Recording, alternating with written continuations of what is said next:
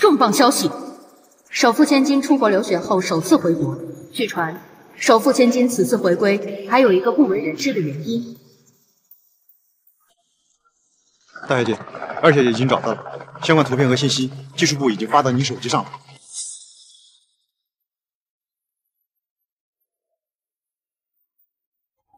擦干净点。乖，我记得之前你说过和首富一家是世交，他这些传言是真的吗？小道消息，他这次回国呢，主要目的是为了找他的双胞胎妹妹。你看什么看？柳叶，这可是我爸送给我的冰种翡翠手镯，10几万呢！怎么？要不是你，我的手镯怎么可能会摔碎？不是我，还敢狡辩？我们都看到了，就是你害的。去，给我捡起来！让你捡！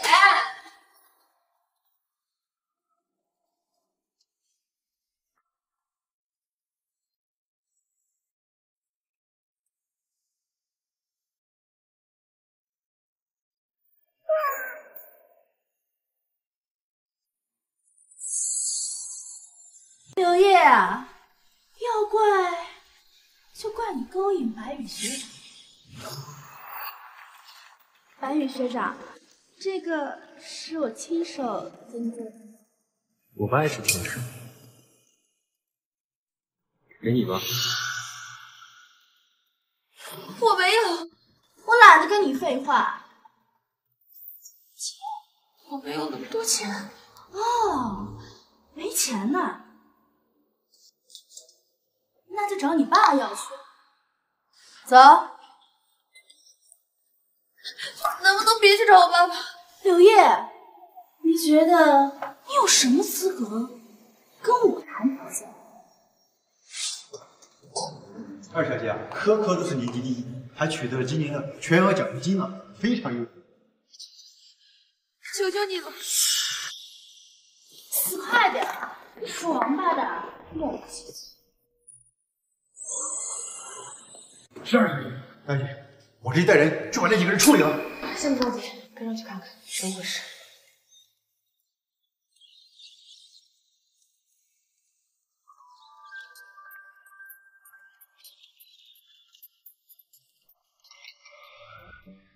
叶儿，你怎么在这？今天没课吗？又哑又甜，这也太搞笑了吧！这凳子这么脏，谁敢坐啊？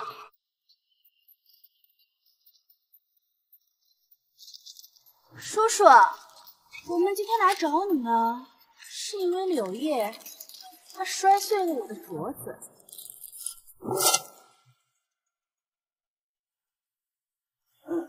叔叔，你说这可怎么办？我赔，我赔。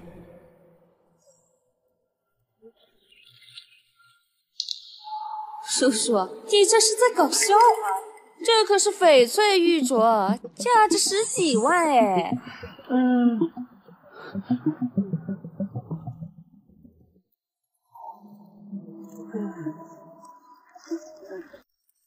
谁让你付我钱啊？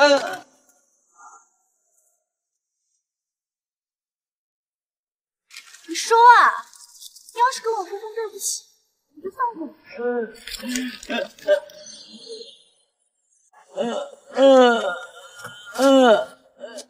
蒋慧，你不要为难我爸爸，他说不出话。说不出话呀，那我只好上报学校，按恶意损坏他人财产来处理喽。要是这样的话，这处分嘛，可就免不了喽。你这要是被上处分，那奖学金可就泡汤了。以他这样的条件，就只有退学了。你大声点儿，听不到。还不说啊？那你就只好上报学校。记住，是你让柳叶无学可上的。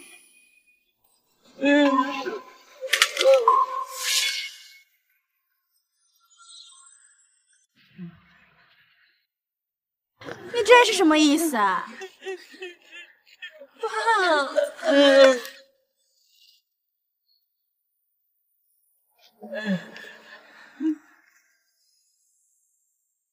要磕就多磕几个啊，这才磕一个，怎么够啊？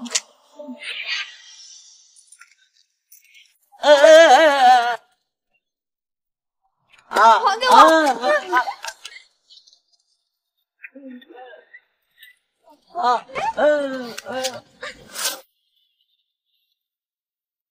佳慧，你把我的拐杖还给我。凭什么还给你啊？要不你也跪下给我磕头，我就把这老东西的拐杖还给你。一个残废，一个贱人，还真挺搞笑的。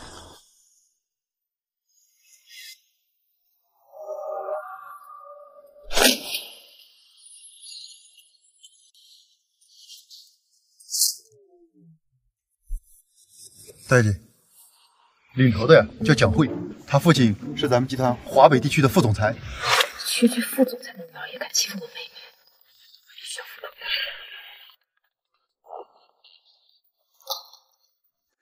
主任，看看，他要是让我心里受到创伤，我就让我爸停止对学校的资助。是他们污蔑我，我们可都看得清清楚楚，怎么可能是不行？对，我们都看见他动手打慧儿了。主任，视频里是不是你？是。既然是你，那就认个错，道个歉。没错。你没错，那你的意思是我错了？爸，你怎么？柳叶，你家里这么穷，你好不容易考进这个学校的，你可不要意气用事，毁了你的前程。向蒋慧同学道歉。对，道歉，道歉，道歉。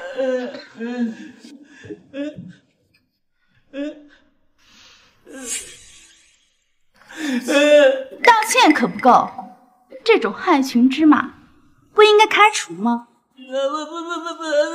就是，我可不敢和这种暴力狂待在一个学校。是呀，谁知道下一个受害者是谁？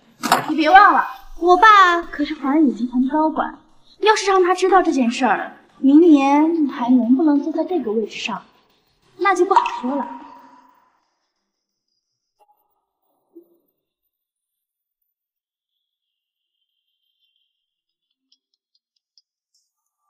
喂，校长。啊？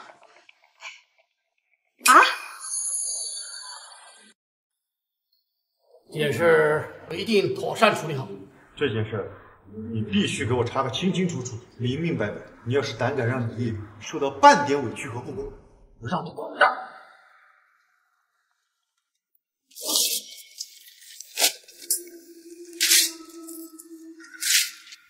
主任，你这是什么意思？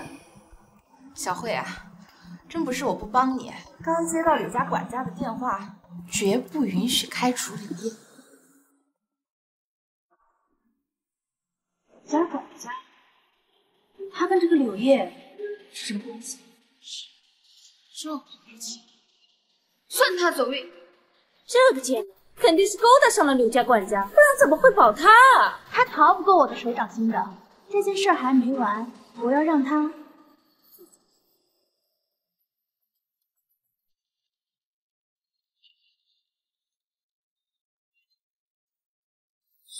你看，快看，哎，他坐下了。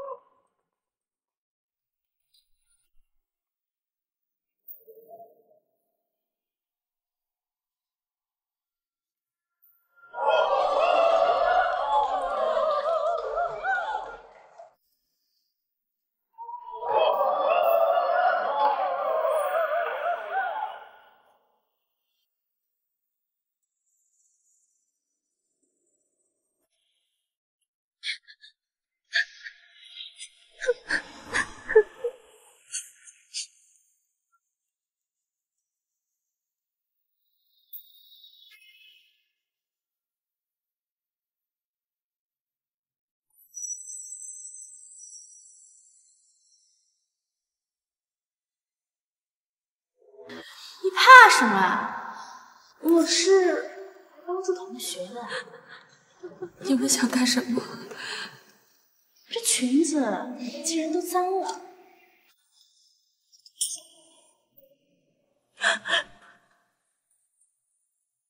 怎么办？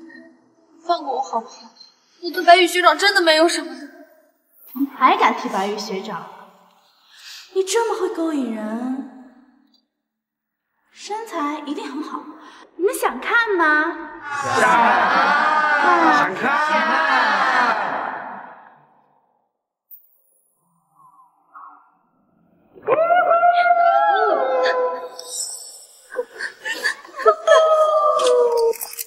贱人，不是很骚吗？现在怎么吐出了呀？我让你勾引白羽学长，我让你勾引白羽学长，你敢不敢？我让你勾引白羽学长，我让你勾引。你认了呀，挡什么挡呀？你全要同学看你骚样好不好？哎呦，你看他，这个放手！放手！发出去让大家看看，他有多骚啊！马上全校就能看到你的骚样了。恭喜你啊，马上就能在学校出名了。给他发到校园网上，看他还有没有脸在学校待下去。这不是柳叶吗？心情真好。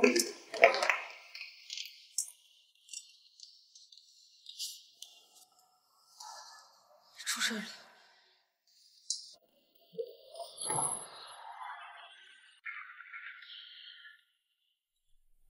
身材不错，放得真开啊！没想到他是这种。原来这么骚啊！身材极品，听说啊，给钱就能上。学校哪个男的他没发点。这胸真大呀！这娘们儿就是活该。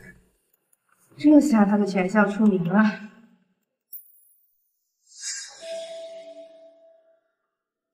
穿着校服快认不出来了。这是出卖可书吗？给大家说，我还让他们看你们。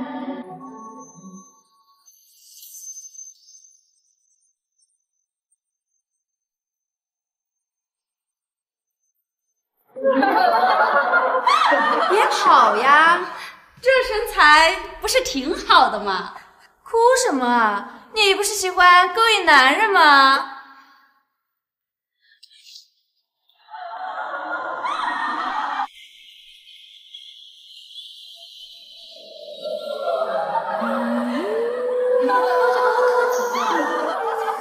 挡什么挡呀？给全同学看你的骚样好不好？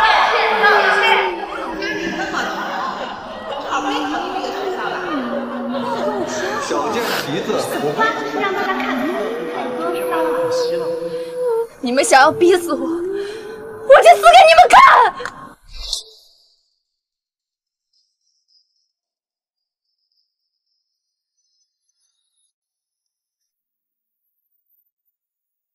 该死的人是他们，你得好好活着。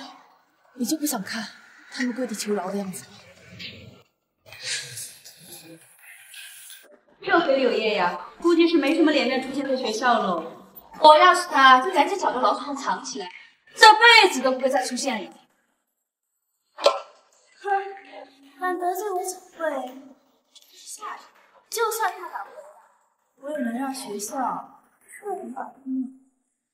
论坛里我们上传的柳叶照片怎么全都被删除了？哎，上论坛怎么404了？我这刷新一下就打不开了呀！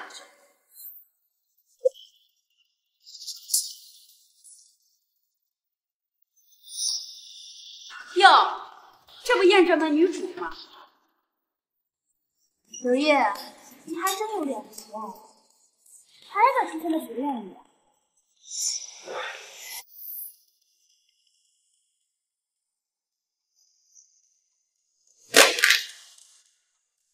柳叶，你疯了！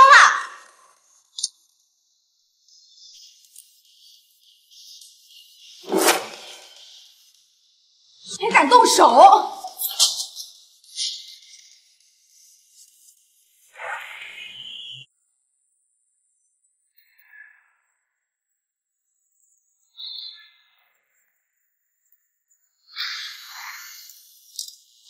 你们也该为自己的行为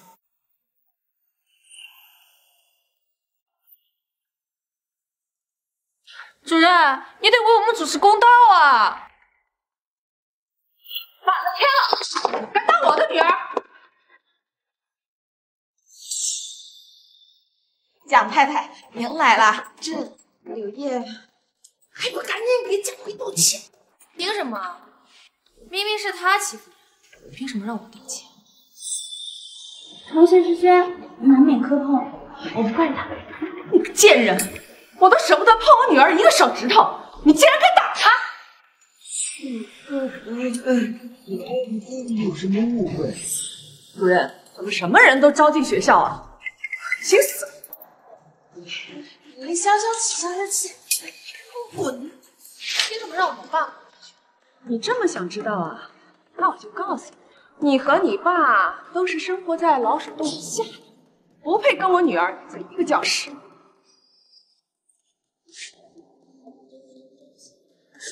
我会替柳叶讨回公道的。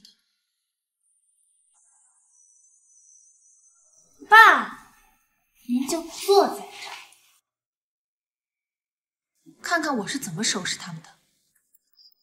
我说怎么那么没教养，结果是有人生没人教啊！这一大一小都是。主任，我不想见他一秒，现在立马开除他。柳叶，别不识好歹，得罪这个太太，在这学校待不下去。开除我？你问问教导主任，他敢开除我吗？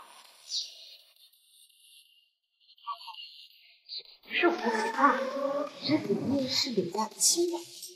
柳家亲宝？柳家可是首富，保他们这样的人。何况我老公和他们柳家很熟的，我倒是要看看是真是假。老公，快到学校来，女儿被打了。难道保柳叶的信息是假的？是谁在冒充柳家名号？给我滚出来！老公，就这个穷鬼打咱们女儿，你可得好好教训教训。蒋成，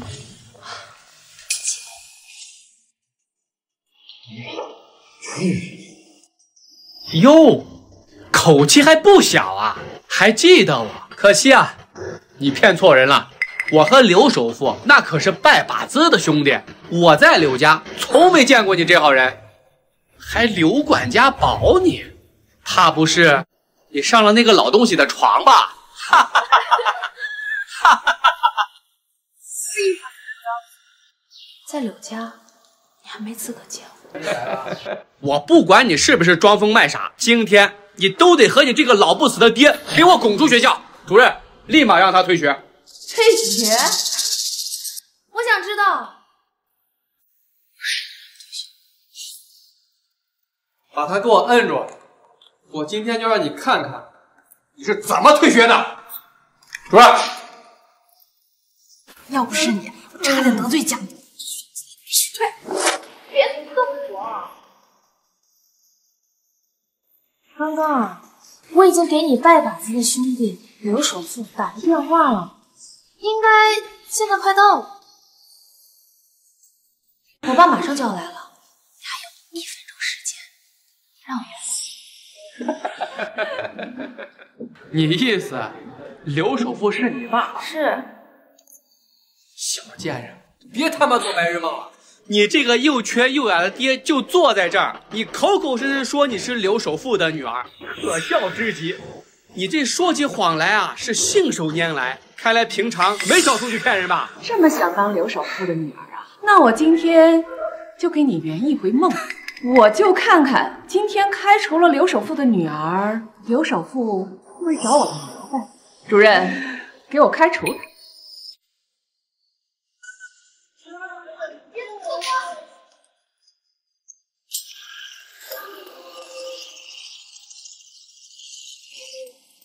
这怎么回事？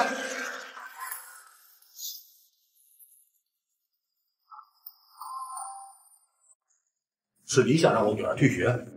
董事长，您怎么来了？她女儿？嗨，哎呦，董事长，您肯定是弄错了，把这个小贱人当成您失散多年的女儿了。她爹是个开茶铺的，就在这儿坐着呢。柳叶怎么会是您女儿嘛？是啊，我也可以作证的。我知道是怎么回事了，一定是这个柳叶跟柳家管家勾搭在了一起，是合伙起来骗你的。是吗？柳叶她就是个贱人，怎么可能是您的女儿？对了，我已经在学校替你好好教训过这个贱人了。您看，我让你勾引艾学长，我让你勾引白羽学长。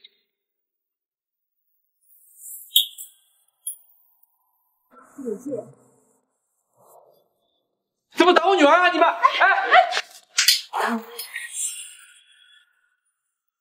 打我妹妹！打我妹妹！打我妹妹！你不是柳叶？当然不是。进来吧，柳叶。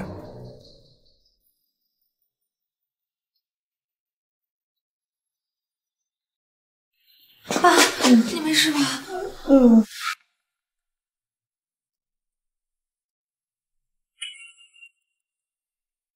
董事长，她就是您失散多年的女儿。大小姐，我不知道是你，不然我也不敢这样。给我女儿一次机会吧。你觉得你的错是没有认出我吗？快给董事长认错，说你知道错了。董事长，我女儿知道错了，您得给她一次机会吧。我知道错了，我知道错了。原不原谅你，就看我女儿同不同意吧。对不起，对不起，我之前是想跟你开开玩笑。柳小姐，您大人大量，就原谅我女儿一次吧。我回去一定好好教训她一顿，求您给我女儿一次改过的机会吧。你没法原谅她。既然我女儿不同意，那就坐大牢吧。董事长，小孩子打闹而已，何必呢？你先考虑清楚你自己吧。从今天开始，江城不会再有人敢给你以后饭吃。你们全家人就以乞讨为生，不得翻身。董事长，不要啊！董事长，不要啊！董事长，妈。至于你们，董事长，我不知道她是你女儿，不然我不敢呐。够！今天啊，在场参与了校园暴力的老师、学生都得进监狱。谢谢你养育我女儿这么多年，这些钱你拿着吧。妈妈，这些钱我们不能要。其实这些钱不是买你女儿的，而是想让你们生活的好一点。燕儿，有时间陪爸爸回家吃个饭，我就心满意足了。妹妹，家里的东西也有你的一份。这些年叔叔照顾你也辛苦了，你让叔叔也享享福。这些钱你就拿着吧。谢谢。董事长，两位小姐的转学手续啊已经完成了，以后啊，两位小姐就可以在同一所学校上学了。希儿，你先去看看学校，我怕后面又……放心吧，有我在，没人敢欺负她。燕儿，我们20年没见了，这2天有时间陪陪爸爸。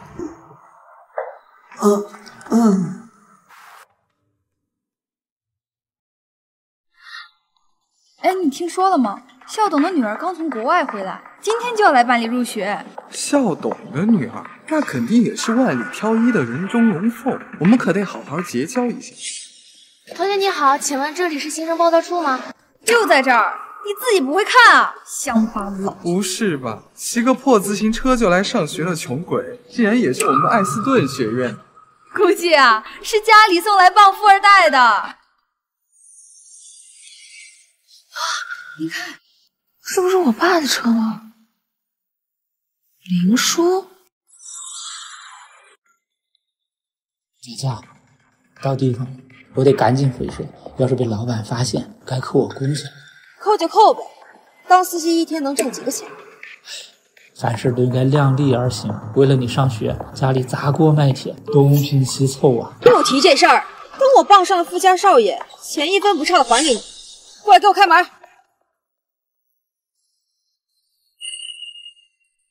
天哪，迈巴赫还是限量款的星空顶，这排场和刚才那个村姑比起来，就是丑小鸭和白天鹅的真实写照呀。大家好啊，我叫林佳，以后就要一起学习生活了，还请多多指教。哇，你声音也好好听啊，真不愧是首富的千金，和女明星一样。嘘，我不想太高调，也麻烦你们不要外传。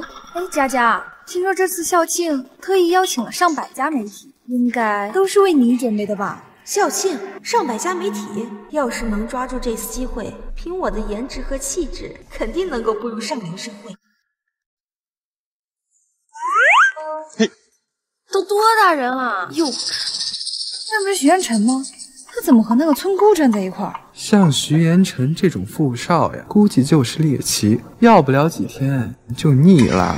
我说妍希，你这一身打扮是来参加变形记的吧？小点声，我这不是想低调点吗？你也得替我保密啊！要不遵命。走。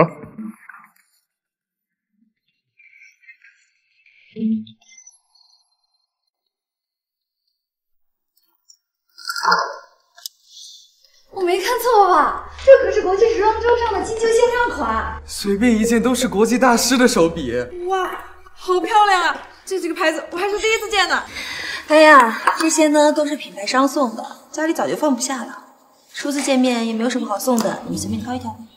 佳佳，你可真是太大方了，不仅人美，而且心善。以后我就你的头号脑残粉。好了，就送到这儿吧，不然我怕那些女生把我给生吞活剥了。好吧，那你有事情随时扣我，我随叫随到。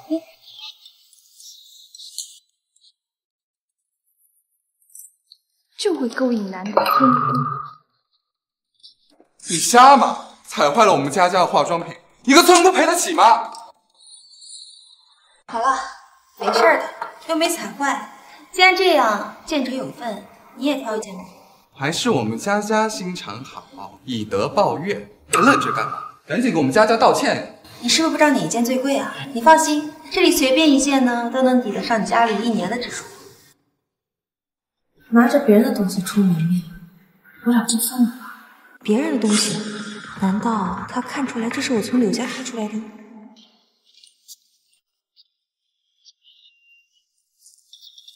女儿呀，这要是被发现了，我会被开除的。你不愿意偷，就掏钱买给我。唉，你不要血口喷人啊！今天你不讲出个所以然来，亏你面板！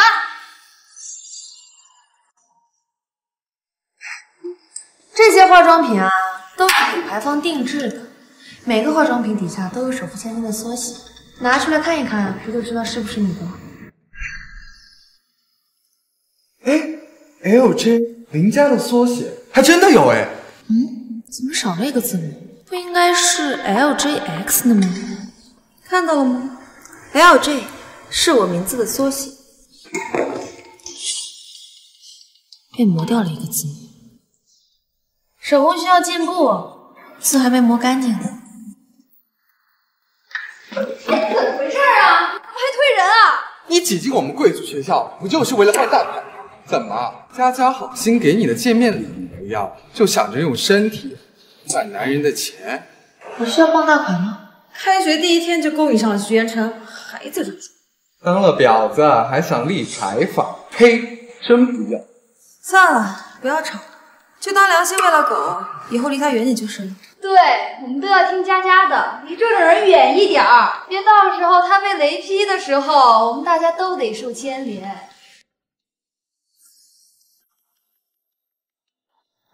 这是谁？全市状元，学霸张岩。虽然说呀家里没多少钱，但听说获得了全额的奖学金，前途啊不可限量。哎，同学你好，我叫张岩，请问你和许彦辰是什么关系啊？你好，就是普通朋友。哦，那以后你要是有什么需要帮助的地方，就可以跟我说哈。还真是骚啊！见到个男的就往上扑。今天啊，咱们班转来2位新同学，大家鼓掌欢迎一下。哎呀，老师，让我们欢迎林佳这个首富千金倒是没什么问题，让我们欢迎一个臭村姑，她也配？对呀，她算什么东西？早就听到校董的女儿来学校了，这么大的荣耀，竟然落到我的头上。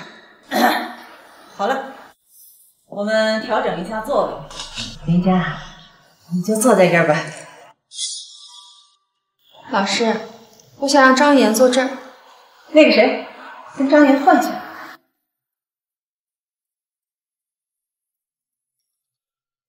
还有一个事儿啊，这些呢是山区孩子们做的手工。学校慈善会的意思是希望同学们踊跃购买，捐助山区儿童。老师，我先出个5万，给大家打个样。牛逼啊！你可真爱出风头。老师，我出1万。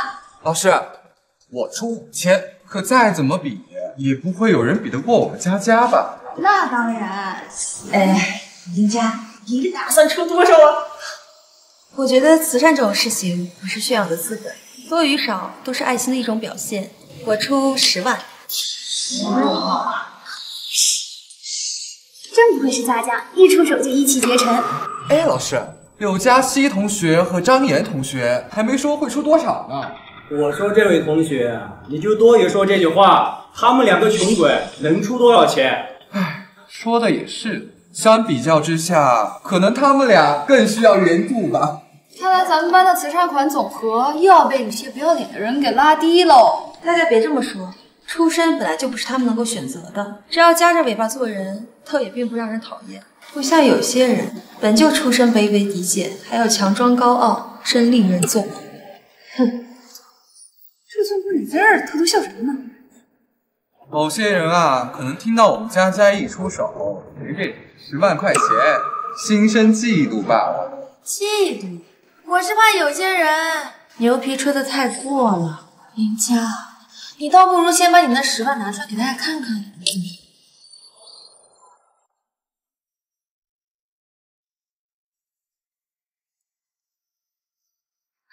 为了防止自己平时乱花钱，我特地把每日银行卡的额度设置成了1万。我明天就去取现金，亲自送到老师您的手上。林佳同学，为了班级的荣耀，做了这么多。柳佳熙，你再看看你，还说风凉话。指望他一个只会讨好男人的便宜货吧？别这么说，他除了会讨好男人，说不上啊，他还会捡瓶子。难怪啊，在他身边的时候，总能闻到一股垃圾味儿。老师，你误会了，我是在想，除了钱，我们是不是还应该捐几栋教学楼，还有修几条给他们上学的路？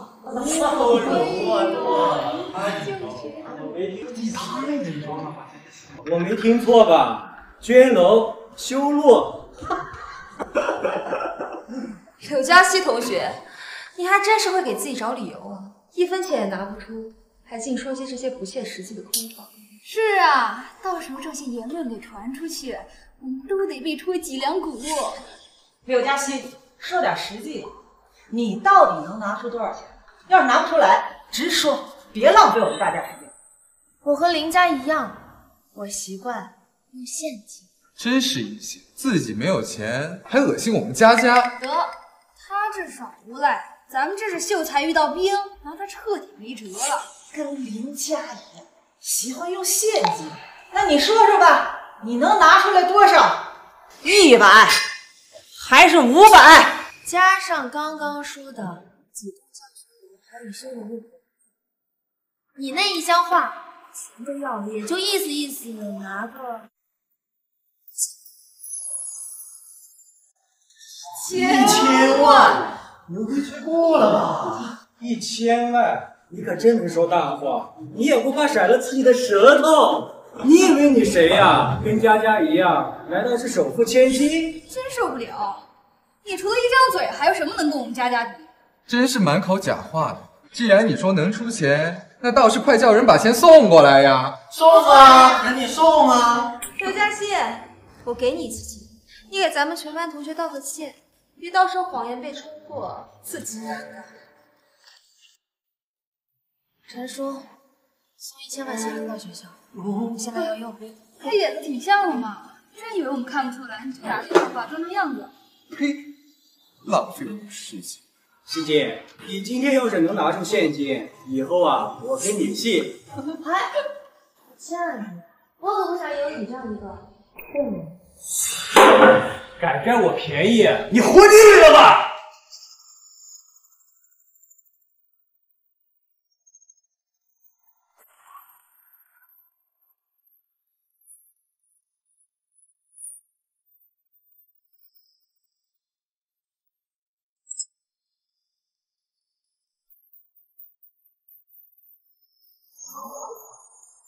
小姐，您要的东西全部带到，请您验收。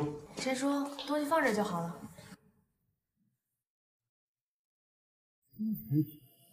这掉了这么多现金，该不会是假币吧？但是好像都是真钱哎。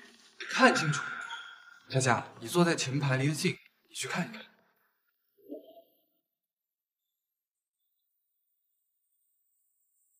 我才不会碰！鬼知道这些钱哪来的，万一碰上什么脏东西，可就得不偿失了。反正呢，现在钱也已经送过来了，你们要欣赏啊，就慢慢欣赏吧。我还有事儿，你就先走了。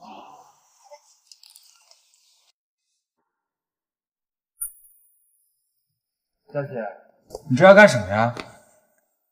我们班慈善拍卖会，我看大家热情高涨，我也浅浅参与一下。这少说也得上千万吧？你可真够大方的。啊？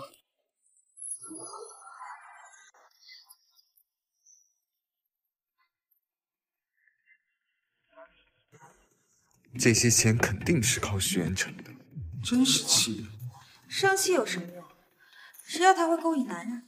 才来学校不到1天，就抱上了徐元成。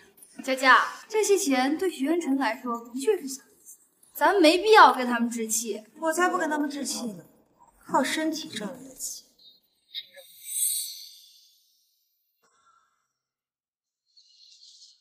佳佳，周末你有空吗？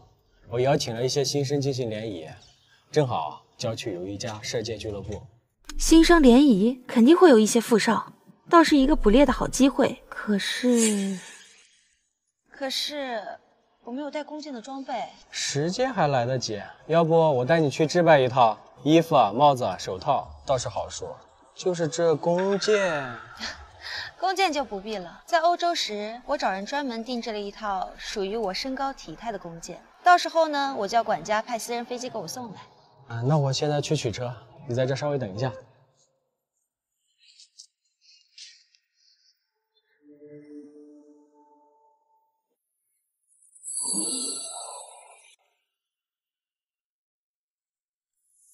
谢谢啊，下次再来啊。哎，佳佳，你最爱吃的，谁让你来我们学校了？我不吃这破玩意儿。我就是想看看你，看我。我现在在同学心里已经是个富家千金了，想让我辛辛苦苦建立的形象毁于一旦吗？佳佳，我们不能太好高骛远了。就算是穷，也要踏踏实实靠双手来改变呀。改变？都改变了10多年了，不还是个臭摆摊的吗？整天满身的油烟味儿，还有一双永远洗不干净的双手，真让我恶心。可再怎么说，你是我养大的，我是你妈呀！谁有你这样的臭妈呀？不要，你去死吧！阿姨，没事吧？不碍事，是我自己没站稳，跟佳佳没关系。林佳，你太过分了！柳佳熙，你是赖皮狗吧？哪儿都有你，他就是个臭摆摊的，我想怎么样就怎么样。再说了，他在学校门口摆摊，这臭味都飘到我身上了。我教育教育他有什么问题吗？佳佳说的对，我不该在这儿摆摊，我这就走。阿姨，不是你的错，该道歉的人是他。你怎么什么都要管我？我就不道歉，就要让他滚！这什么东西？你别碰我！佳佳，你怎么跑这来了？不是说好在学校门口等吗？找了你半天，赶紧上车。陈峰，你可算来了。柳佳熙他欺负我。个廉价货，真是阴魂不散的，真是没有教养，就会用这种下三滥的手段。同学，你误会了。误会？这个事实就摆在眼前，你的意思是我冤枉他了？你算个什么东西？只有你说话的份儿吗？滚！听到没，死老太婆，别在这碍事，赶紧给我滚！对不起，阿姨，你不用道歉，不是你的错。我说你个廉价货，这么维护一个买家的，她该不会是你妈吧？原来是这样，我就说柳佳熙为什么一见到我就把酱料往我身上撒，原来他是害怕我把他妈妈摆摊的事情说出去啊。果然如此，我说教室里怎么那么多臭味，原来是你家祖传的呀。我绝对不会把你的事情传出去的，求求你放过我好不好？不要再对我耍阴招了。林佳，我一开始以为你只是爱慕虚荣，没想到你连人都不算，狗都不如。你算个什么东西？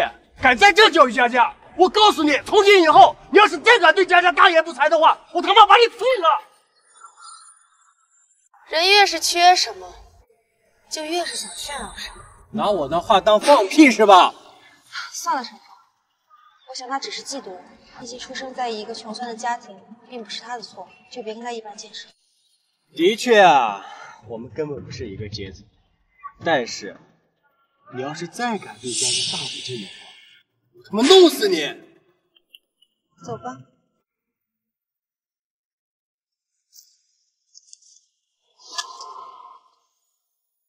柳佳熙，早晚我要将你赶出学校。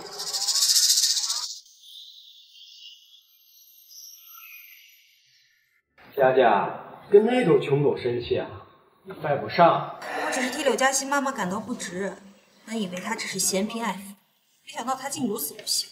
哎，他那种人啊，就是个畜生，哪怕遭了天谴，被天打五雷轰，都不会在他那个铁石心肠上留下一丁点痕迹。主要是他总是针对我们。是呗。哎，典型的仇富心理，自己天天想着傍大款，还一副高高在上的，真他妈让人恶心。先生，您的咖啡好了。哎，好，马上。哎，我有一个办法，可以让柳佳熙的颜面尽失，对我们不再摆出趾高气扬的姿态。我有一个办法，可以让柳佳熙的颜面尽失，对我们不再摆出趾高气扬的姿态。佳佳，你有什么办法？快说呀！我恨不得把柳佳熙惨死。周末的新生联谊会可以邀请柳佳熙过去，然后。佳佳，真不愧是你啊！但是有个问题，我觉得他会来参加吗？我们邀请他，他大概率不会来。但是有一个人可以代替我们去联系。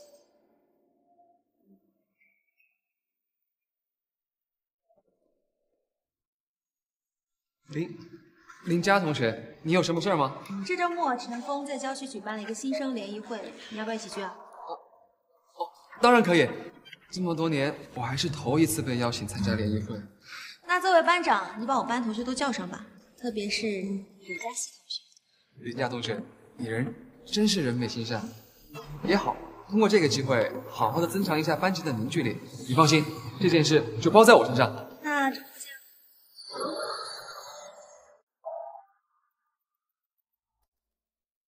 哎，我说大班长，这都几点了？你该不会是骑驴来的吧？也差不多吧。我刚才看见张爷是骑着共享单车来的。我说张爷，我们今天是来联谊的，你穿这个校服穿来穿去还是这一件。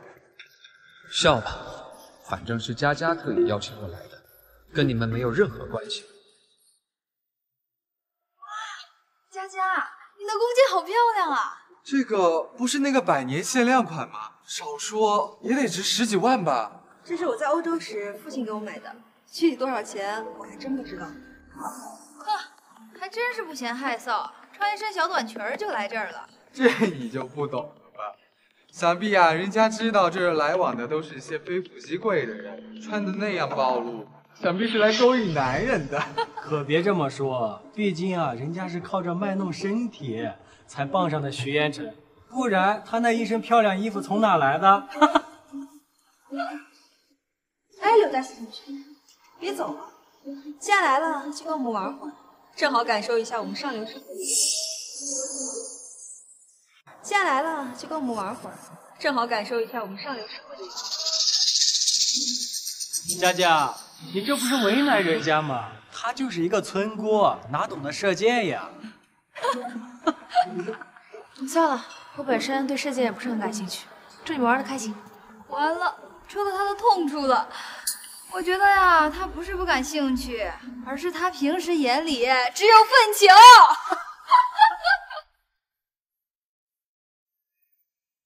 刘佳熙同学，这是班级集体活动，你不能这么不合群。对呀，大家都在这儿，凭什么就你说走就走呀？难不成就因为你不要脸，乐意和男人睡？大家还是别惹他了，免得这个绿茶给徐元成告状，说咱们欺负他。刘佳熙同学，你就留下来和大家一起玩吧，趁着这个机会，也好好和大家缓和一下关系。今天这个联谊会呢，地点是我选的。为了不让大家无聊，我特意准备了10万块钱的彩头。10万？刘佳熙，你有弓箭吗？我们家的弓箭可是100年限量款，全球都屈指可数。哎，林家手里的弓箭怎么这么眼熟啊？佳佳，你真厉害，居然有这么昂贵的弓。工具而已。班长，啊，你是不是没有弓箭啊？我让陈峰借给你。谢谢你，佳佳，你人真好。有点滑手啊。佳佳，我这里有工具，来，你带上。各位，你们想要按照什么规则来进行呢？我在日韩参加活动的时候，都是和一些职业选手玩，不如我们就按照国际规矩来玩吧。哇，佳佳你好厉害呀！不仅懂得多，而且连剑术也和职业选手一个水平。就是。但是职业选手，我们这里的人除了佳佳，好像就没有其他人了吧？对啊，娱乐而已，我会手下留情的。佳佳说的对，就是简单的娱乐，随便找个人就行。那我跟谁比呢？我选柳佳熙。柳佳熙，他能行吗？别到时候被我们佳佳来个100比0。我也选柳佳熙，让我们佳佳好好教育教育他，什么叫做专业选手的水平。我也选柳佳熙，让我们佳佳好好教育教育他，什么叫做专业选手的水平。别说啊，这2下子装的倒是挺像的，不过都是些花架子。柳佳熙，你先来吧，我怕我一键10环给你造成太大的压力。佳佳就是霸气，只有真正有实力的人才会这么自信。真能摆谱，装什么呢？喂，磨叽死了，能不能快点儿？你这个姿势好奇怪啊，小心点儿，别划了手，闪了腰。别装了，刘佳熙，不会就是不会，反正大家都知道你是什么德性。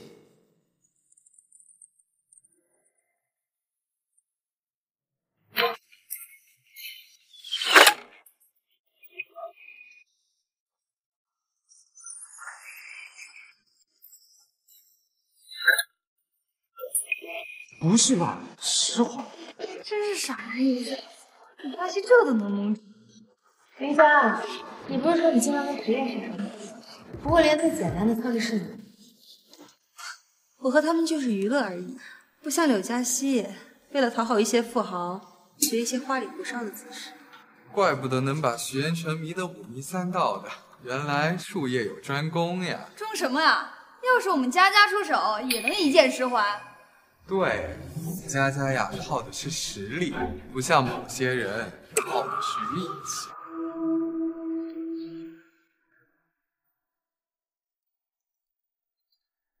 是不是觉得这个弓箭特别重，特别不顺手？或者是太久没玩了，适应一下？怎么这么长？还这么沉？佳佳，你千万别弄坏了，这是我从老爷后备箱里偷偷拧出来的，用完还得还回去。我知道了，烦不烦？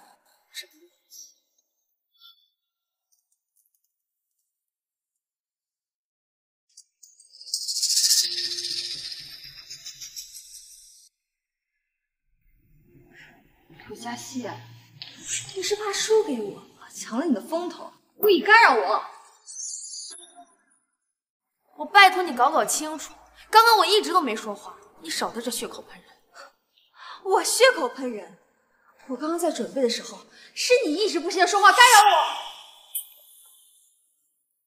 我。你还打我？不是你怎么回事啊？你怎么动手打人呢？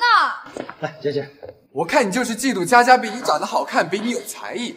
只不过一场游戏就要打人，要涉及到男人，你不是得杀人灭口呀？大家好好说，千万别动手啊！大家都冷静啊，这件事交给我处理。来人，把这个打人的臭村锅给我扔到河里面去！把这个打人的臭村锅给我扔到河里面去！放心吧，佳佳，我早就交代好了，我保证不会让柳佳熙再出现在公众面前。到时候多拍点照片发到学校论坛上，让他永远只要你乖乖听话，别乱动，我们不会太暴力的。放开，别动我！哎呦，可真能装呀！他这种人就是自命清高，私底下比谁都浪了。佳琪，你没事吧？学长，我知道你很有实力，但是柳佳熙打了佳佳，要是不道歉的话，谁他妈都别想带他走。我说徐少呀，像李佳熙这种廉价货，还配得上你的身份吗？你为了他得罪我们这么多人，值得吗？是呀，别看他可怜，实际上和那些男人玩的比谁都开。闭嘴！我告诉你，佳熙今天我固定了，就算是天王老子来，也别想动他一根头发。那就别怪我以多欺少了。哥，别藏着了，动手吧！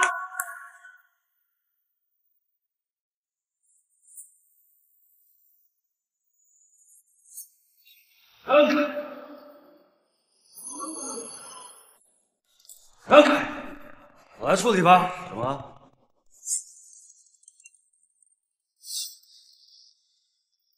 徐少爷，李姐，你这是什么意思？想对我动手？徐少爷，您说什么笑话？我有点感动。想到徐少竟然黑白两道通吃，柳佳熙这什么狗屎？唉，连晨曦这种道理徐少三，这徐延辰到底是个什么样的存在？这你愣着干什么？还不赶紧滚！滚啊！好，我马上就滚啊！立刻就滚！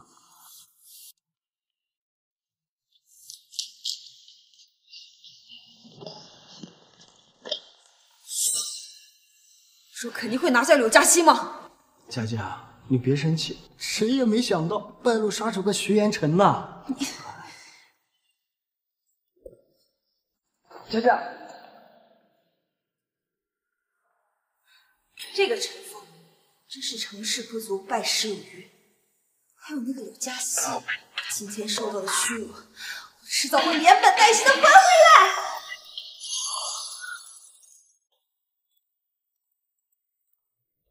弓不错啊，姿势差了点。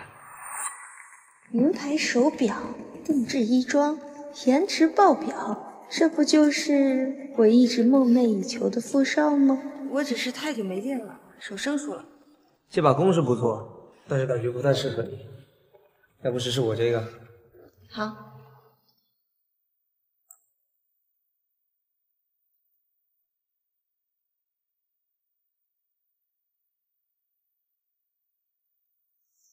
射箭的时候呢，不单单只是用手拉，还要注意手臂。你手放哪儿呢？光天化日之下竟敢对我们佳佳耍流氓，找死吧你！你谁呀？佳佳可是首富千金，想要泡妞找错人了吧？你们别瞎说，他只是教我怎么射箭，不是在占我便宜。首富千金，要是能成功把他拿下，那么我继承整个集团将再无意义。我知道我们佳佳好看，但你也不能一直盯着看呀。眼珠子倒掉出来了。你好，黄天。黄天，黄氏集团创始人的独生子啊，听说是个商业天才。黄氏集团在他手里3年就将市值提升了好几倍。这么说的话，相比较之下，黄少和我们佳佳才门当户对呀。你好，我叫林佳，这弓箭不错，还你。你要喜欢的话，就送给你。啊，不知道你今天有没有时间，能请你去吃个便饭吗？黄少从不主动邀人吃饭的，这还是头一次。我听说呀，许多商业大亨邀请黄少吃饭，连面都见不到呢。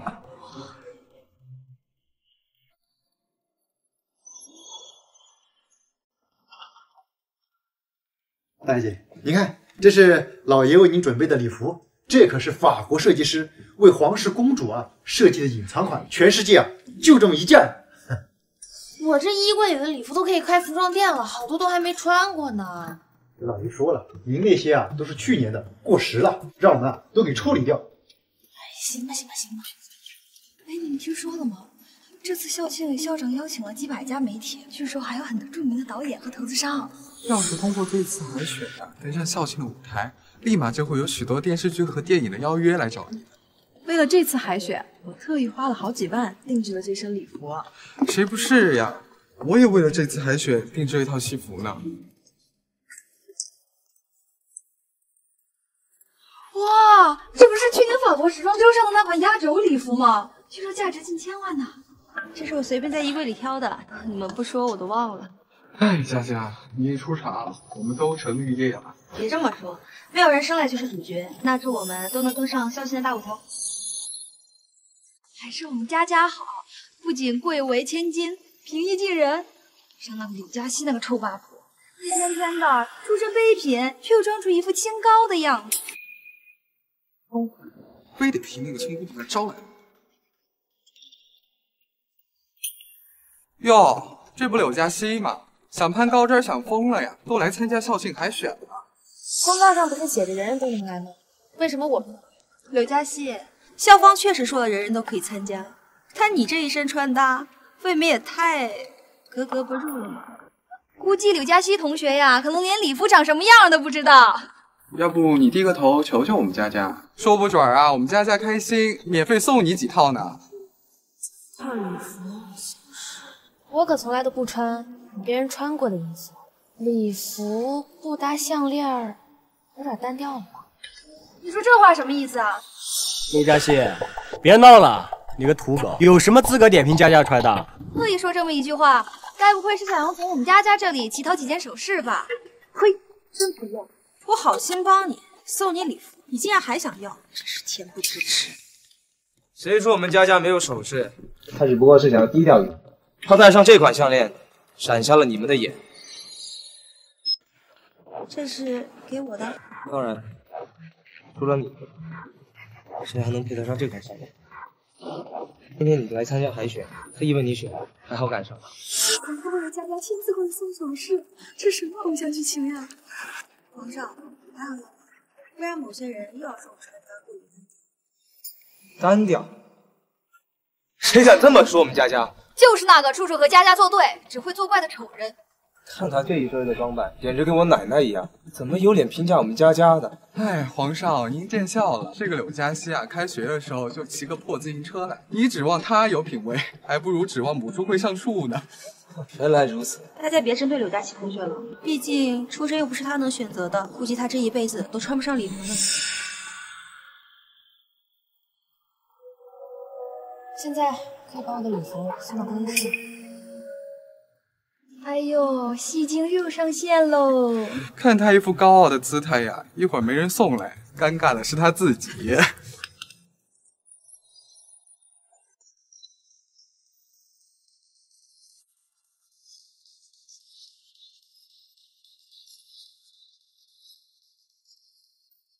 我以为骗人，还真有礼服。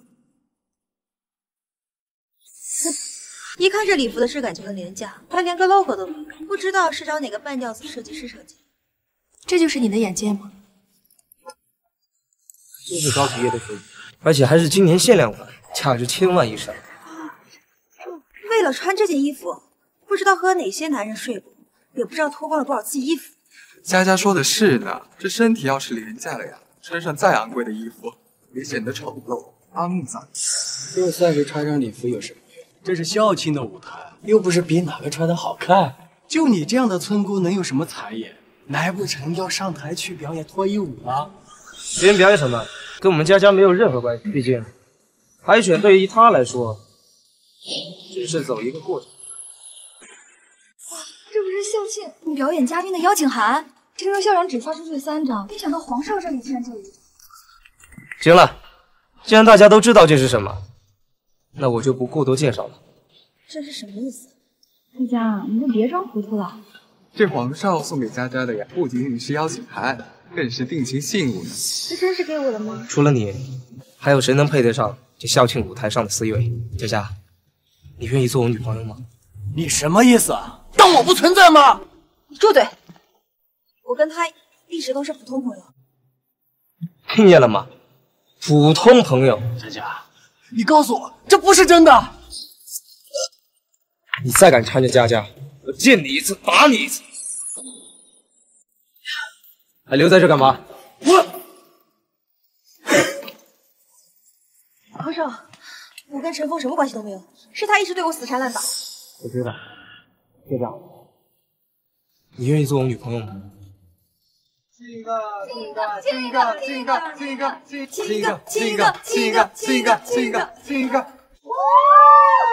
佳佳，我有个不情之请，不知道你对这块地产项目感不感兴趣？只要用你父亲的公章一盖，不出3年，10个亿至少翻10倍。小意思，只要我一句话，这个项目书就一定没有问题。10个亿，林佳，你知道父亲干什么？刘嘉熙，这个地产项目对于你来说，你这辈子都得不到，轮得到你指手画脚吗？这是我和佳佳成为情侣后的第1个项目，我不允许任何人插手。林佳，你不会真把自己当首富千金了吧？真是可笑，我们佳佳不是首富千金，难道是你吗？哈，我就没见过哪个首富千金自己骑着个破自行车就来上学的。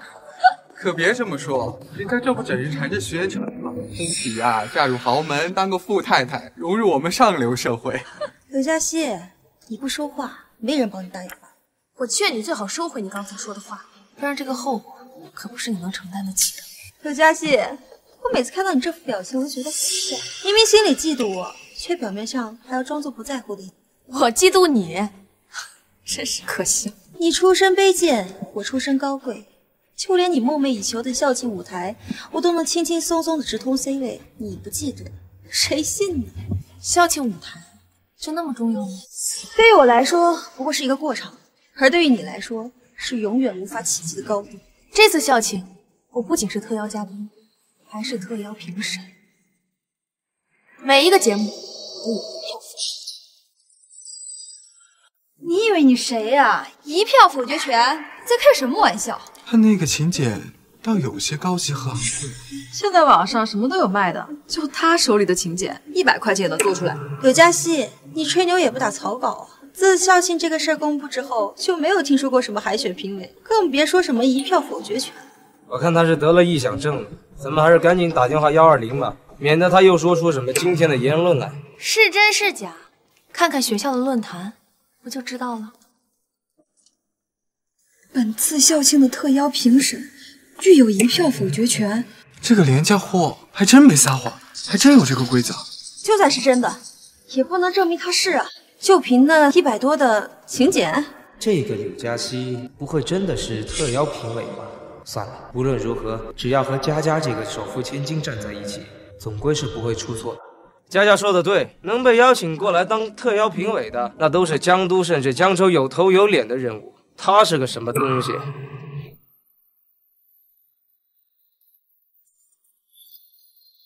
这邀请函上清清楚楚写着我的名字，还有学校专用的印章，少在这骗人了，真把我们当傻子，随便你忽悠。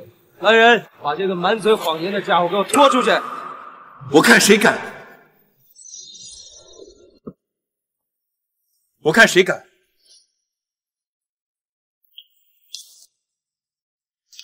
前程这一生，好像童话里的王子哎。要是能嫁给他呀，这辈子都值了。又有气质，还有钱有势，真是豪门公子中的不二人选。徐少，你是不是被这个土妞给蒙蔽了双眼啊？徐少，这个柳佳熙不知道从哪里弄来一个特邀评委的刑检，还威胁我们，我们是怕耽误校庆，所以才……闭嘴！这个请柬和柳佳熙刚才那个村姑拿的一模一样。不是吧？这个柳佳熙还真是特邀评委。不是说好一起吗？怎么换个衣服的功夫你就不见了？更衣室太无聊了，我想着上来逛一逛，没想到啊，惨遭围攻。还好你会嫁及时雨。那么时间不早了，王后娘娘是不是应该起驾进场啊？小橙子，那就麻烦你为本宫护驾吧。这个柳佳熙到底给徐元辰喝了什么迷糊药？可就算是徐元辰，也弄不来额外的请柬吧？该死的柳佳熙，你还真是我的克星，真要把我逼急了，就别怪我心狠手辣。这个还有那2个给我包起来。这些都是限量款，会不会太贵了呀？佳佳，给你花再多钱都值得。亲爱的，你真好。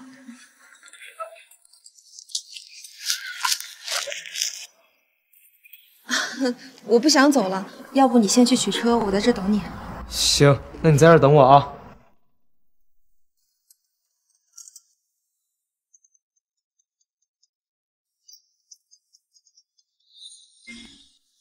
我跟你们说过很多次了，再给我几天，5个亿肯定还给你们，能不能别催了？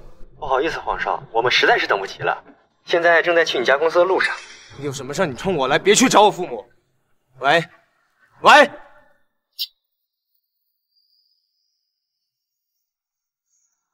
佳佳，我临时有点事儿，可能得处理一下，待会儿你自己打车回去啊。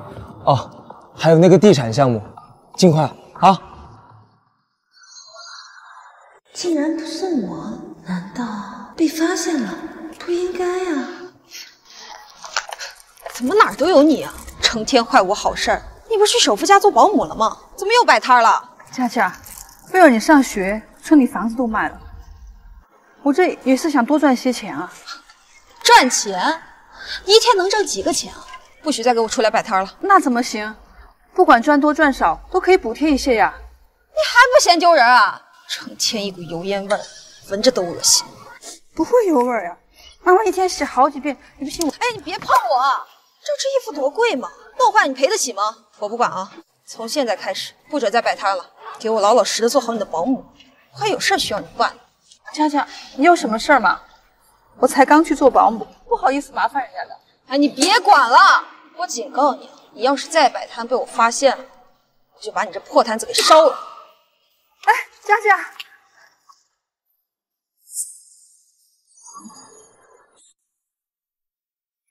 小姐，你要的东西。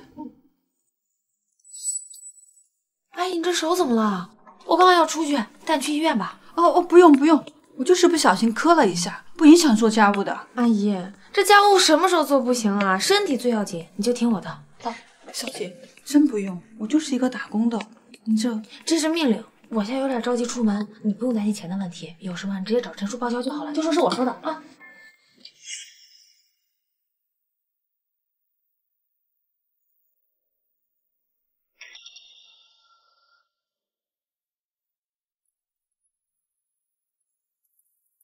佳佳，现在没人了，你过来吧。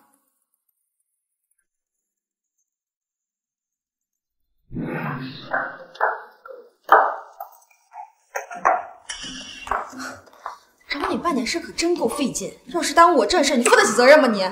佳佳，你告诉妈妈，你要进到别墅里，该做什么？你管得着我你？起开！怎么才当了人几天保姆，这么快就开始护主子了？看门狗！佳佳，大小姐对我和你父亲都不错，咱们不能做对不起她的事儿。对你不错，这次我只要拿到公章往上一盖，到手就是1个亿，他们能给你吗？什么公章？佳佳，以前那些事儿做了也就做了，可这次妈妈真的不能让你再胡来了。你起看，他们是能供你呢，还是能养你啊？我跟你说，我就差一步，就一步我就能当豪门太太了。这次谁都别想阻拦我。佳佳，妈妈求求你，钱可以慢慢赚的呀。慢慢赚？你都赚了大半辈子了，我还是伺候人家的穷鬼，老了还是得我照顾。与其这样，还不如死了算了。佳佳，妈妈求求你收手吧，你这是犯罪呀！你别把自己又给毁了呀！你老不死的东西，你恨不得我过得很惨是吧？下周我会带我同学过来，你要是再敢耽误我的事儿，你就做一辈子穷鬼吧。像有人回来了。你这该死的东西啊！真是作孽！他怎么会变成这个样子？阿姨，没事吧？来，我没事，我就不小心摔了一下。大小姐，你怎么又回来了？哦，我忘了取点东西。走，扶你进去吧。还真是保姆的女儿啊！看你以后还怎么敢在我面前装高傲，把自己亲妈往台阶上摔，真不是东西。我靠，这也太不是东西了吧！给自己亲妈多打啊！哎，你们仔细看视频里的内容，他妈妈的手腕是不是受伤了？真是，感觉像是割腕啊，肯定是被他逼的。心可真狠啊，把自己妈妈都逼自杀了。哎，你们快看最新帖子！埃斯顿商学院新生恐成50岁地产大亨的新欢。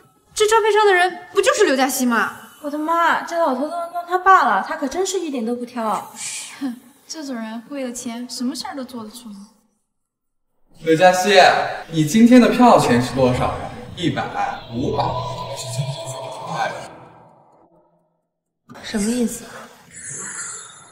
装什么呀？现在大家都知道你是个公交车，怎么就喜欢年龄大的？哎，刘嘉熙，礼貌一些。我出5000块，今晚好好伺候我同学。刘嘉熙，你别给脸不要脸，给我道歉！刘嘉熙，你搞清楚，这事儿明明是你做的，怎么你现在敢做不敢当啊？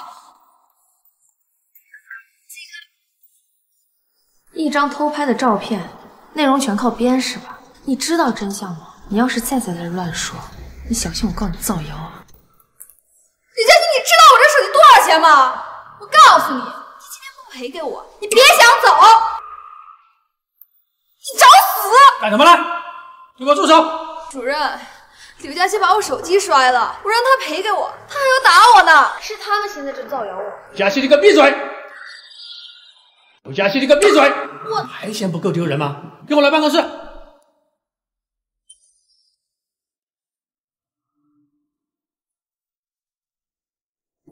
要不是张岩及时向我汇报，我还不知道你是这种人。我是哪种人啊？小姑娘家的，一点都不知道廉耻，还要我亲自说吗？主任，我要向你举报刘嘉熙不顾学院声誉，在外面做援交，建议学校严查。刘嘉熙，对不起了，为了佳佳，我只能这么做。回去收拾东西吧，你被开除了。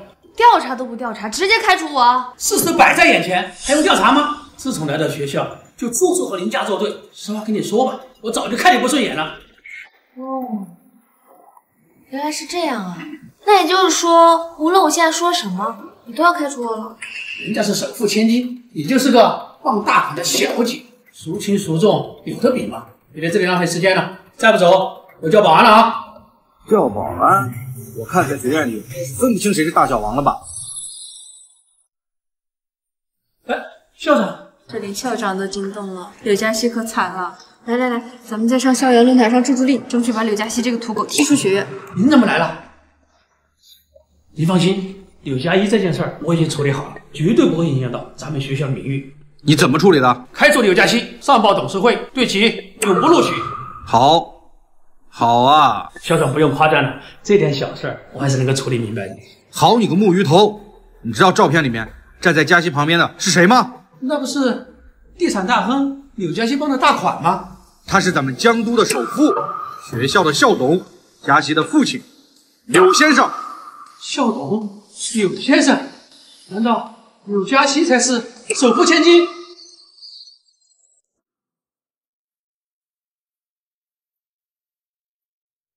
什么？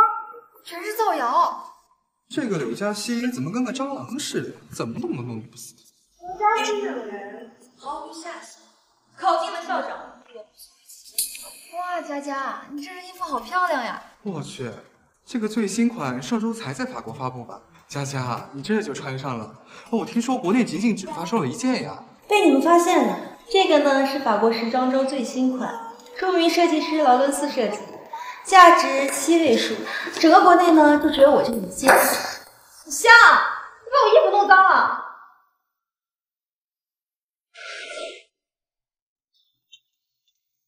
大姐，这是新来的保姆。小姐好，有什么事儿尽管吩咐我。刚好我这几件衣服需要干洗一下，麻烦你了。好。阿姨，麻烦你把我之前让你干洗的衣服现在给我送过来。我跟你说话呢，你赔我衣服。这可是限量款哎，国内就这一件，就算你砸锅卖铁打过10辈子，怕是也买不起。你确定这衣服是你的吗？废话，不是佳佳的，难道是你的呀？就他这种廉价货，怎么配得上这件衣服呀？你催命呢！佳佳，快点把衣服拿回来，大学姐要穿。佳佳，你听到了吗？我马上就到学院了，快把衣服送过来。别催了，我知道了。佳佳，你没事吧？柳嘉熙，算你走的狗屎。我今天没工夫陪你在这耗，等我处理完正事儿，回头再来找你算账。哎，你们快看，佳佳昨天发的朋友圈，不愧是首富千金，这也太豪了吧！哇，独栋别墅哎，还是在市中心的商圈板块旁，真是羡慕佳佳。这不是我家吗？刚才没听错吧？你是说？还真是滑天下之大稽呀！我说柳嘉熙，你能不能别看到一个什么好的东西，就都说是你的呀？本来就是我家，我不是。你有证据吗？我还说这是我家呢。这张照片是我3年前拍的，现在可以证明。我的妈呀，怎么会有人这么无耻呀？跑到别人家面前拍了一张照片，还恬不知耻地设成了壁纸。刘嘉熙，你就死了这条心吧！就算你能赔再多的人，也买不起。佳佳，你终于回来了！你快看这柳嘉熙有多不要脸，把你家设成屏保，还非说是他家。柳嘉熙，看来你很喜欢我们家，不如这样，你呢做我们家一直看门狗，我把我们家狗窝改改，留给你睡了。柳嘉熙，赶紧把你的壁纸换了吧，丢不丢人啊？手机是我的，照片也是我家，我为什么不换？那这样，你学几声狗叫，叫的小呢，我就考虑收下你这只流浪狗，给我们家开门。叫啊！叫啊！叫啊！学狗叫啊！刘佳，不如这样吧，你要非说那是你家，那你就邀请大家都去你家玩一玩，刚好啊，也让大家长长见识。我早就想去佳佳的别墅了，听说地下室就有进千寻呢。佳佳，真的可以吗？当然可以，我的家我做主。这个周末我邀请大家一起来我家玩，开 party 啊！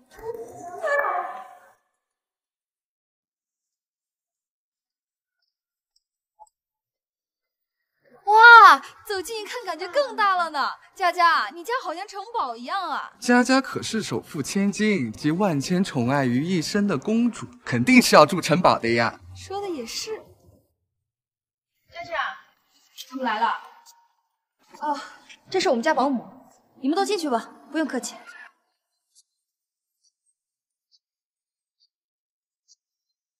佳佳，这什么镜头？他们是明天才回来吗？别耽误我正事，要是暴露我身份，我跟你断绝母女关系。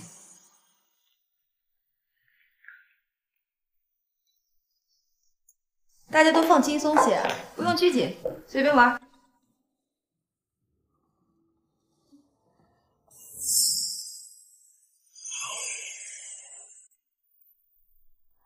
哎呦，这谁呀？捡破烂都捡到别人家里来了。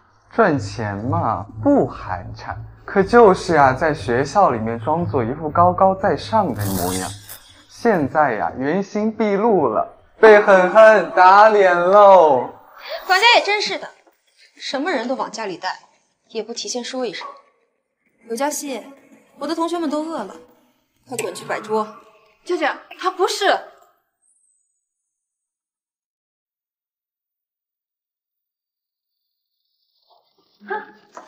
刘佳熙，我还是喜欢你一副桀骜不驯的模样。可惜啊，现在在我们佳佳的地盘，你就是个贱仆。好啦，不必和这种下人多费口舌。为了好好招待大家，我特意让管家去酒庄取了2瓶好酒。哎，刘佳熙，愣着干嘛呢？赶紧来倒酒呀！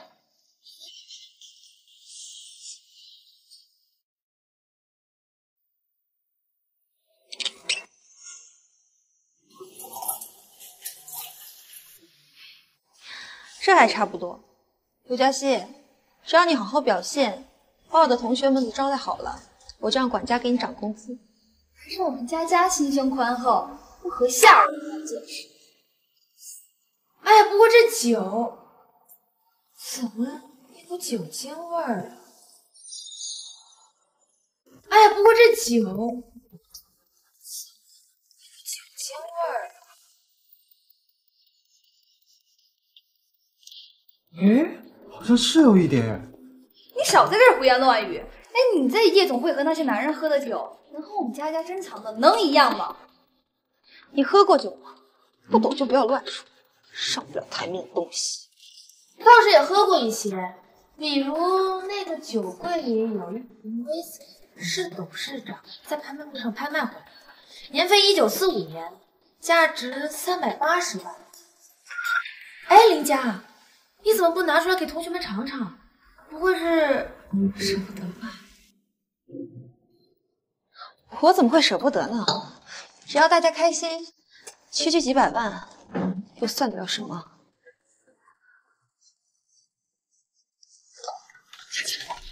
不可以，这瓶酒是董事长的珍藏，你试试看，我们赔不起啊！一瓶酒而已，这酒里这么多酒，你不说他们怎么知道？你扔！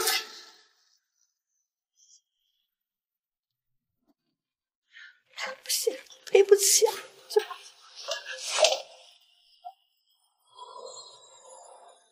这不愧啊是富豪的珍藏，这酒色如宝石，香味丰富且优雅，这口感嘛更是醇厚而顺滑。要不是佳佳呀，我这辈子都不可能喝到这么贵的酒。这一杯少说也得有几十万吧。哎，刘佳熙，你作为下人，刚刚比较是不是该跪下认个错？哼，就是一穷鬼，见识短浅，大家不必放在心上。毕竟嘛，野猪比不了细糠。哎呀，刘佳熙，今天呢，算是你有口福了，趁我高兴，让你好好品尝一下这富贵的滋味。刘佳熙，好闻嘛？闻过这么贵的酒吗？哎，刘佳熙，你可千万别浪费啊！这倒在地上的酒，你可别忘了给它舔干净哦。还瞪着干嘛？快滚去把厕所刷了，别在我面前碍眼。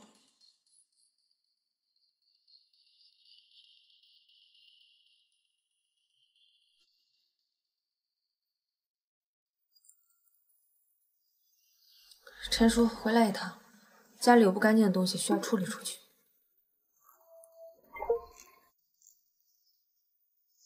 干杯！好了，时间差不多了，待会儿呢，我父亲还要在家里开个会，不如我们转场去唱歌。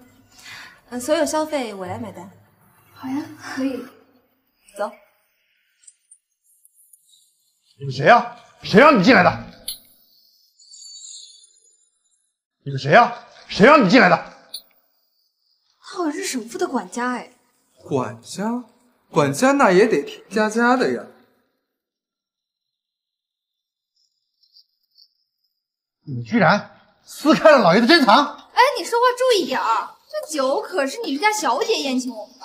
一条康家护院的狗而已，还真把自己当成主人了。小姐，你说她？陈管家，都是我的错，不关佳佳的事儿。你们要抓就抓我好了，不要抓我的女儿啊！女儿？你这保姆在说什么呀？你给我闭嘴！谁是你女儿？还有你，你有什么资格阻拦我？给我滚开！要不然，我的父亲绝对不会饶你。你带人私闯宅院，撕开100万真酒，种种行径都得由我们大小姐来决定，该怎么来处罚你。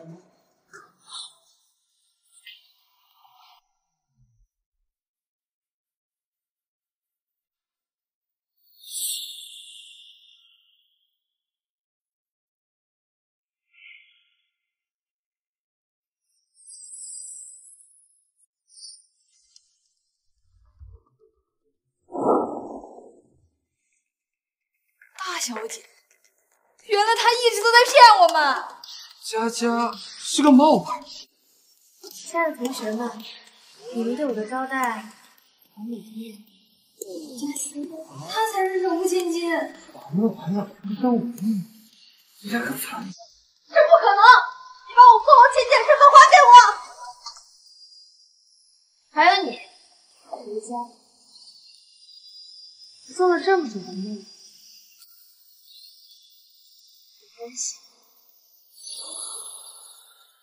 这个林家啊，没有我家里亲。那屁下次骗了我这么多。哦，林家，不好意思，现在没有时间。10个亿睡觉，你看我的班10个亿。现在这群讨债的满世界的找我，杀你的事。你胜过了你这人的嘴脸。一个个虚情假意，阿谀奉承。我是谁呀？首富千金啊！我的一句话就能让你在江都再无容身之处。把我扶起来！哎，扶我起来！我给你们100万！林家。醒醒吧，我们是同一种人。同一种人？你个土狗！你知道吗？就算是陈峰、黄天他们不要我，你也不会给你这个机会。起来吧。你放开！满身的穷酸味，真让我恶心。别嫌弃了，我们都是一种人。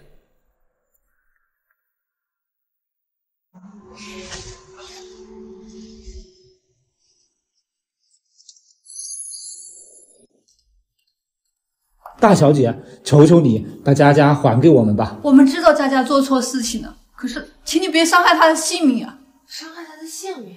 她离开学校之后就再也没见过她。佳佳已经3天没回家了，电话也打不通，该不会自杀了吧？大小姐，我们知道你神通广大，求求你帮忙找找佳佳吧。佳佳万一出过什么事儿，和你也脱不了干系啊。林家变成今天这样，不是因为佳佳不过就是装了几天千金嘛。又不是什么滔天大祸，你至于敢去杀绝吗？你佳佳万一有个什么3长2短，我也不会放过你。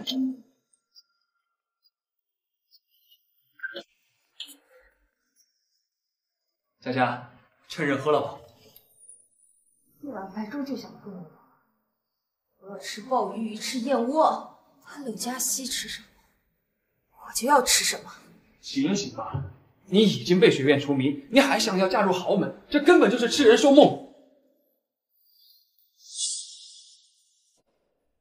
就是想当豪门太太，富家千金嘛。我有办法。什么办法？你嫁给我，再给我7年时间，我必定能在这江都拥有自己的一番事业。你这一个家徒四壁的穷鬼老鼠！就是我张岩，我发誓，此生必定要你林家当上这豪门太太。张岩，到底有多喜欢我？我张岩愿意为你做任何事，好，那我让你帮我把柳佳琪绑过来。佳佳，绑架可是犯法的呀！你不是答应可以为我做任何事吗？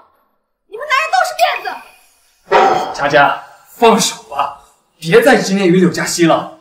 酒，我要喝酒，给我酒！我原以为你是首富千金，甚至连接都不敢接近，可没有想到你和我一样，都是穷人家的孩子啊！穷？穷啊！你说谁穷？惨啊！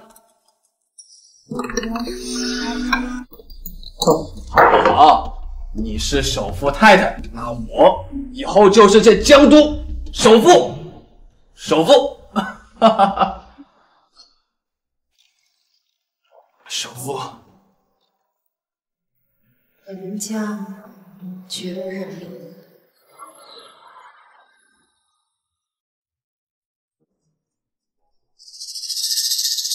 佳佳，这是怎么回事？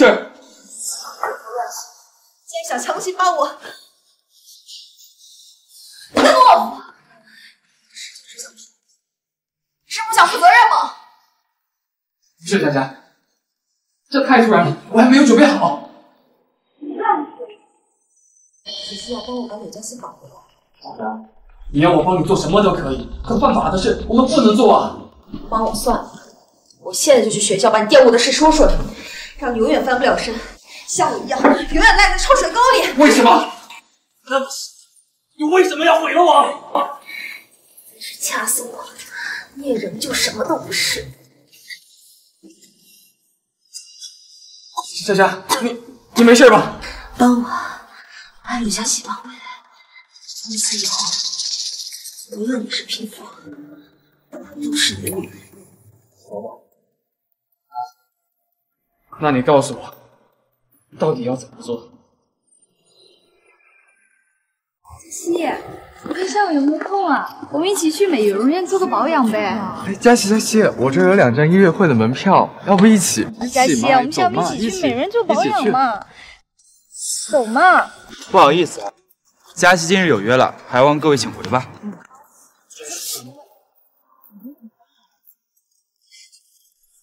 臣护驾来迟，还望首富千金恕罪。真没想到，小时候一起和泥巴撒尿的小妖的骗子，现在竟然如此受。你看他们那是欢迎我吗？他们是欢迎首富千金这个身份。好啦，今晚什么安排？一起吃饭去。没时间。你看，老师让我跟张岩一起研究个课题，估计啊得到很晚了。好吧，那你先忙，过段时间请你吃饭，请你吃顿大餐，给你好好补一补。下次护驾一定要及时，不然那我先走了。啊，终于弄完了，时间不早了，要不我们一起去咖啡厅坐会儿？我不了，我现在只想回家睡觉。你是不是还在记恨我去主任那告你状的事？我不说这事我都已经忘了。上次你也是被林家欺骗，罪不在你。那为什么你不答应？不就是坐一会儿吗？你是不是对我今天帮你做的课题汇报不满意？没有，那地方你来选，我请客吧。好，那我们走。之前的事儿是我不对，我在这里以咖啡代酒，真心的向你道个歉。有嘉诚同学，你尝尝这个蛋糕，这蛋糕特别好吃。不用，我自己来吃。你尝尝。不好意思啊。没事，我去洗手间处理。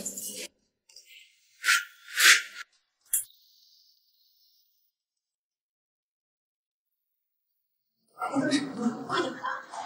佳佳，我不敢，不是这。我们能否翻身，就看你给不给面子，不然我把你对我做的事昭告天下。不是佳佳。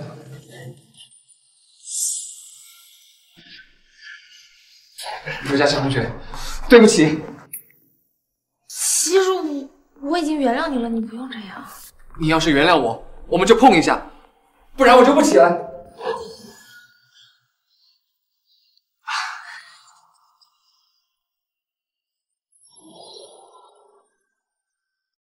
刘嘉诚同学，真的对不起。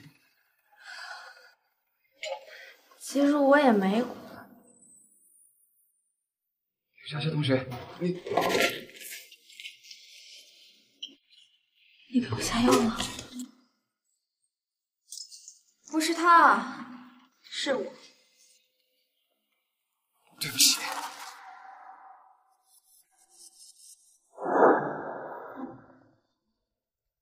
怎么了？喜欢他？哦，不是，我就是在想，你把柳佳熙给绑回来，到底要干什么？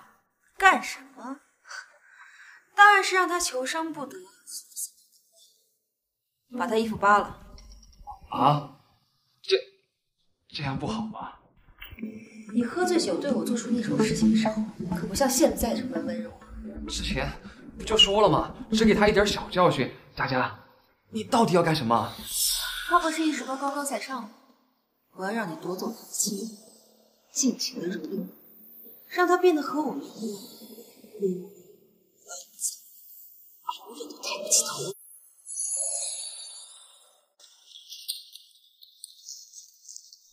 怎么样？有加薪消息吗？已经报警了，可是还是没有大小姐的消息。让集团所有人都给我出去寻找加薪。另外，放消息出去，集团票上1个亿寻找加薪，可以提供有价值线索者悬赏100万。好，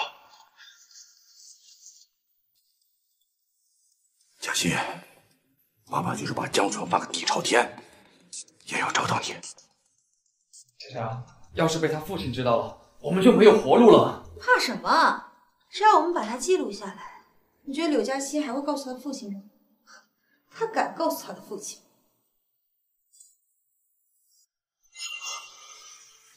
衣服都帮你脱了，还不上啊？他们不会饶了我们的。张岩，你就不是个男人，还好我做了2手准备。齐哥，佳佳，你可让哥哥等了好久呀。哎呀，陪你的不是我，是他。陪你的不是我，是他。这不是首富千金柳佳熙吗？没错，当时在射击场我就已经看出来齐哥对他有意思了，这不特地给您安排了。肉送到嘴边，齐哥不会不敢吗？老是想呀，可是我要是动了他，徐元成知道可不得把我给弄死。牡丹花下死，做鬼也风流。更何况那徐元成也只不过是江都富二代，若齐哥离开了江都，他也没让你回来。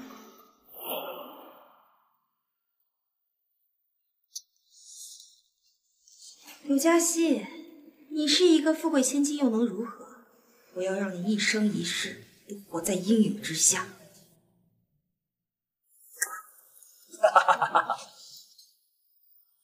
这是哪儿？你要干什么？嘘，柳佳熙，他妈给我闭嘴！我告诉你，要不然我可得把你给弄疼了。不好了，不好了！柳氏集团为了找到柳佳熙，悬赏了1个亿，恐怕要不了多久就会找到这里。上你这该死的乌鸦嘴！要是想欣赏一下柳佳熙这个浪荡模样，就留下；你要是不想，你给我滚！要是想欣赏一下柳佳熙这个浪荡模样，就留下；你要是不想，你给我滚！你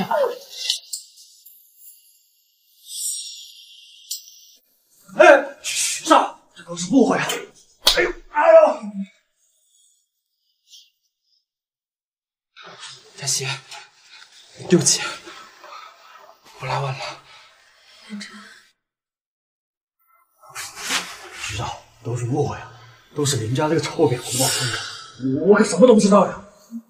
陈吉，你还真以为徐元辰是个傻子啊？误会？今天我亲眼所见，你们还敢说是误会？今天在场的所有人都逃离不了关系。局长，这件事和我没有关系，我只是和柳佳熙吃了个饭，能不能先放我走啊？这个没出息的东西，活该你吃穷滚！你，林佳，你到底为什么这么对我？你是个富贵千金，要风得风，要雨得雨，我就是看不惯你，我要毁掉你的一切，再狠狠地把你踩在我的脚下。生来贫富与否不是你我能决定的，更不能让它成为你所作所为的理由。说的轻巧，你吃过苦吗？你感受过被那种亲妹的眼神吗？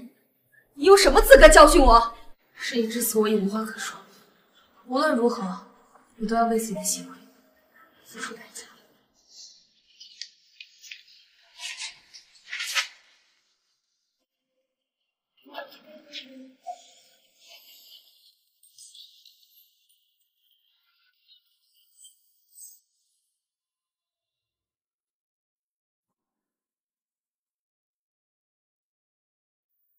还好你不在及时，还好有你在。